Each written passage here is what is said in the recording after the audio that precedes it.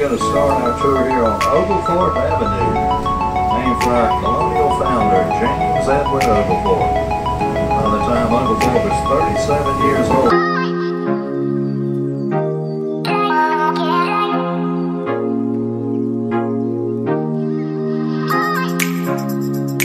We're going to start our tour here on Oglethorpe Avenue, named for our colonial founder, James Edward Oglethorpe.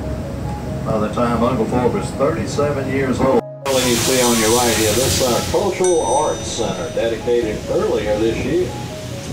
And the big building beyond that on the right is our Savannah Civic Center. Lots of musical acts, all different kind of activities take place in that building all throughout the year. Folks, we're headed east on Oglethorpe Avenue, named for our colonial founder, James Edward Oglethorpe. All of these streets in the district either go east-west or north-south, so it's very easy to get around.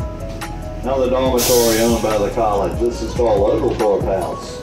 But before it was a dormitory, it was the Downtowner Motor Inn. They purchased the building from the downtown and people turned it into a dormitory. On the left, the Jetson Center for the Arts, our modern art museum, dedicated in 2006. It's open 7 days a week. And coming up on the right here, the red brick building. Believe it or not, this building was actually picked up and moved from the other side of the street back in the 1980s when the Juliette Gordon Low Federal Building went up.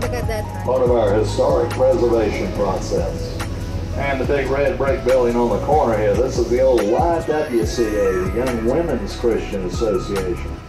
It's now condominiums, but this is where young ladies that come to Savannah looking for work, they'd stay at the YWCA until they found a job. We're going to cross over Whitaker Street next. Whitaker Street is one-way south, and it is one of the few streets where you can go all the way through the historic district without hitting one of the squares. One of the few streets, Whitaker Street.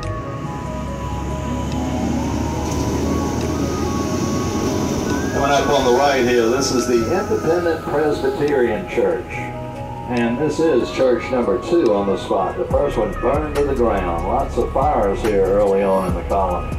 Rebuilt in the 1880s by the Scots, who came here as mercenaries to help defend the colony against the Spanish down in Florida. Scottish Monument straight ahead in the next median here. Anybody see a movie called Forrest Gump? If you saw that movie, you remember the very beginning of that movie, there was a white feather that came floating down from a church steeple. And this is the church they use right here on the right, the Independent Presbyterian Church. That steeple is 227 feet tall. It's the tallest steeple in the historic district. And if you remember the movie, that white feather came floating down from that church steeple, by movie magic, of course, landed at the feet of Forrest Gump, who was sitting on a bench straight ahead right behind this Chippewa Square sign, waiting on the bus to go see Jimmy. That's where he would tell his life story to anybody who'd sit next to him. Told the one lady that his mama told him that life's like a box of chocolates. You never know what you're going to get. The bench stood right behind that Chippewa Square sign throughout the entire movie. They had to move it to the History Museum, though, because kids kept jumping on it with skateboards. So now it sits in the Savannah History Museum, the Forrest Gump bench. This is Chippewa Square on the left, named for the Battle of Chippewa in the French and Indian War. Straight ahead, another historic church. This is the First Baptist Church. And this is the oldest standing church in the city of Savannah, built in the 1830s. There are older congregations here like the Independent Presbyterian, but the church is either burned and got rebuilt. But this is the original First Baptist Church, 1830s.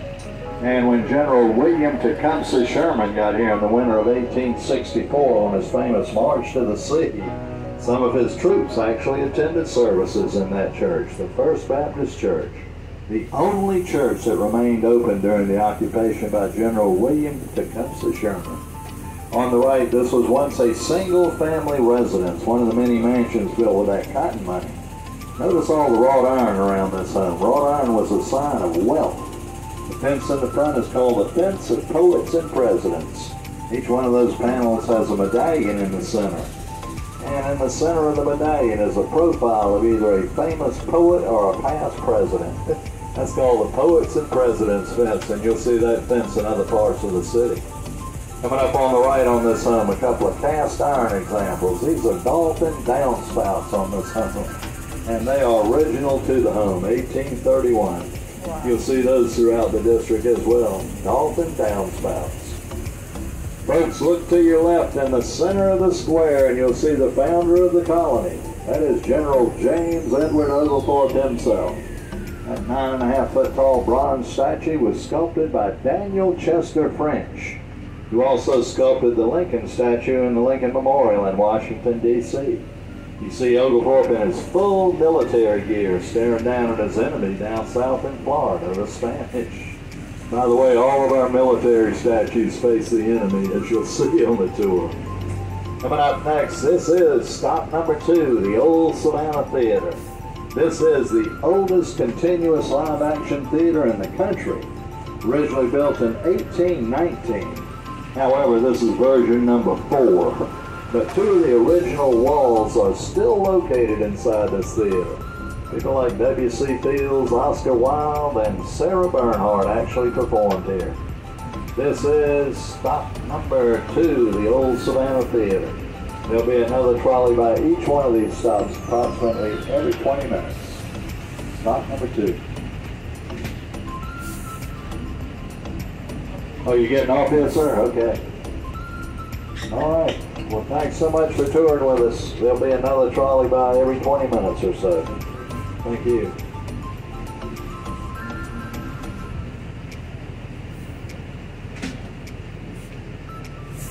Now, Oglethorpe wrote the charter for the colony, and in that charter he placed 4 prohibitions. The first prohibition, at first there was no hard liquor allowed in the colony. Only beer and wine was allowed at first. The second prohibition, no lawyers. Oglethorpe didn't like that prison system in England, and he didn't allow any lawyers. Third one kind of surprises folks. At first there were no Catholics allowed in the colony. Not because he didn't like Catholics, he just knew he was going to have a war with the Catholic country of Spain, and he didn't want to have anybody that had mixed loyalties. The fourth one also surprises folks. At first there was no slavery allowed in the colony. Georgia was the only one of the original 13 colonies that at first did not allow slavery. Oglethorpe was kind of an idealist, and he thought slaves made men lazy. It wasn't until long after Oglethorpe left for good that slavery was allowed in the colony. Oglethorpe stayed in Georgia approximately 10 years, went back to England, married a wealthy heiress, and never returned to the colony of Georgia. Slavery was not allowed in the colony until 1754, when Georgia became a crown colony, long after Oglethorpe had left for good. By the way, all 4 of those prohibitions went by the wayside at some point in time. No hard liquor, no lawyers, no Catholics, and no slaves. They all went by the wayside. We're going to turn here on Bull Street. Bull Street is the dividing line in the historic district. It separates east from west. Everything on my right is west. Everything on my left is east, and we're headed south on Bull Street. Named for Colonel William Bull, a civil engineer from Charleston, who helped Oglethorpe lay out some of the streets here in the district.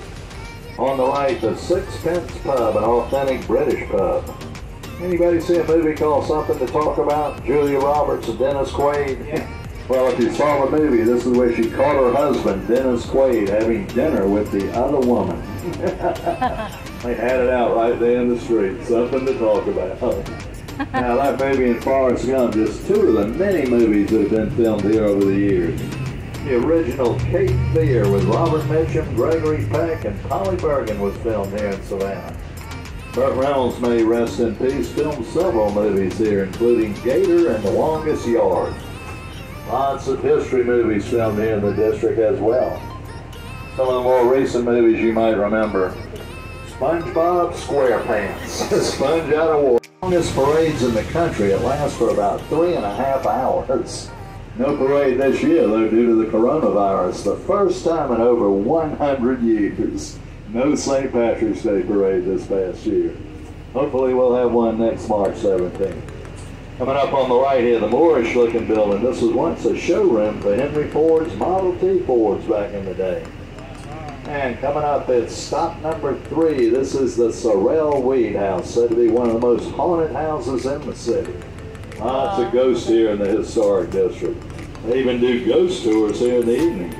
This is stop number 3, the Sorrel Weed House. And I think we got another guest coming on board, folks. Actually attended parties in this home to your right here, the Sorrel Weed House. The statue you see in the middle of Madison Square is Sergeant William Jasper of South Carolina. Jasper was killed in what's known as the Siege of Savannah when the colonials tried to retake the city from the British in 1779. It was a failed attempt and over 800 colonials were either killed or wounded and less than 100 British soldiers died. One of the bloodiest battles of the Revolutionary War took place not too far from here. You never hear about the Siege of Savannah though because we lost that battle. You see Sergeant Jasper taking a bullet there while he's holding up the colors. On the right, the Green Meldrum Mansion. When it was built in the 1850s, it was by far the most expensive home ever built in the city. Built by an English cotton merchant by the name of Charles Green. And when General William Tecumseh Sherman got here in the winter of 1864 on his famous March to the Sea, Mr. Green let Sherman use his home here as his headquarters. Sherman stayed in this home approximately 6 weeks while he waited on supplies to come down from Boston to resupply his 62,000 Union troops. Savannah was the only city that was spared by Sherman on his march to the sea. Everything else burned to the ground. The Green Meldrum Mansion today serves as the parish house for St. John's Church back there. The big red brick building you see coming into view, this is the old Savannah Volunteer Guard Armory, built in the early 1900s by the Savannah Volunteer Guards. They left the building in the 1950s and it stood vacant until the Savannah College of Art and Design was founded right here in this building. Still serves as the headquarters for the college to this day. This is just one of over 50 buildings that's been restored by the college. But as you can see, the cannons on the side of the building give you an idea what the original purpose was. The Savannah Volunteer Guard Armory. Folks, look in the wains here to your right and you'll see what's called carriage houses. These were built on the back of these fine mansions for the people to store their carriages in the evening. All these mansions built before the age of the automobile, and it was horse and buggy days back then. All these streets were still dirt. And this is where the people stored their carriages in the evening. You'll see these old carriage houses all throughout the district in the wains here. Crossing over Jones Street, said to be one of the most beautiful residential streets in the country. It runs east to west all the way through the district. The wide brick paved street is covered by a canopy of live oak trees. And homes on Jones Street sell for $1 million plus. Very, very prestigious place to live, Jones Street. In fact, some people say that's where Keeping Up with the Joneses comes from. Straight ahead, Monterey Square, named for the Battle of Monterey in the Mexican War. The monument you see in the middle of Monterey Square is to Count Casimir Pulaski of Poland, Polish-American Revolutionary War hero. Pulaski was also mortally wounded in the Siege of Savannah, October the 9th, 1779, one of the bloodiest battles of the Revolutionary War. Pulaski is said to be the father of the American cavalry, and Pulaski's bones are said to be buried beneath that monument. This is Monterey Square. On the right, this is called the Twin Sisters House. And the story on this home, it was built by a fellow who had twin daughters who used to argue all the time. So when he presented the home to them, they stood outside for hours and argued over who was going to get which side. The Twin Sisters House. Coming up next, this is the Mercer Williams Mansion, and this is the centerpiece of the book and the movie, Midnight in the Garden of Good and Evil, a true story about Jim Williams. Williams was a very wealthy antique art dealer here. He restored this home and he was living here when he shot and killed his companion, Danny Hansford, in that lower left-hand window. Jim Williams went on trial 4 separate times before he was finally exonerated. He always admitted he shot him, but he said he shot him in self-defense. Ironically, though, shortly after Jim Williams was exonerated, he had a massive heart attack and died in that same room. The home is now owned by Jim Williams' sister. On the other side of the square, the Mikveh Israel Temple. That's a Jewish synagogue. A group of 42 Jews arrived here about 5 months after Oglethorpe. They'd been turned away from Charleston. And against the wishes of the trustees, Oglethorpe allowed them to stay. That's home to the third oldest Jewish congregation in the United States, the Mikveh Israel Temple. On the right, the white brick building is said to be one of the last, if not the last, of the huge mansions built during that cotton boom. This one built in the early 1900s by a shipping magnate by the name of George Armstrong. He built this home for his wife and one child. The gates around this home are replicas of the gates around Buckingham Palace in London. These people had lots of money, used as an attorney's office for years. But about a year and a half ago, they sold the building to a private individual who's turned it back into a single-family residence. Over 30,000 square feet, the old Armstrong mansion. Straight ahead is Forsyth Park, and you're looking at the Forsyth Park fountain. That fountain was purchased by the city of Savannah out of a mail-order catalog in the 1850s. It's modeled after a fountain in Paris, France. And this is Forsyth Park on the right. This is the central park of the city. Wow. And probably the most popular park in the city as well. Over 30 acres. Named for John Forsyth, the former governor of Georgia, and at one time Secretary of State for the United States of America. This is Forsyth Park, the central park of the city. Folks, we're on Gaston Street now. Gaston Street separates the historic district from the Victorian district. Everything on my left is historic. Everything on my right is Victorian. The Victorian era, everything from the mid-18 to early 1900s. And the historic, everything before that. Lots of beautiful homes on Gaston Street, as you can see. We're going to turn up here at the stop sign, and when we do, we'll be in the Victorian district. Everything from the mid-18 to early 1900s, the Victorian era.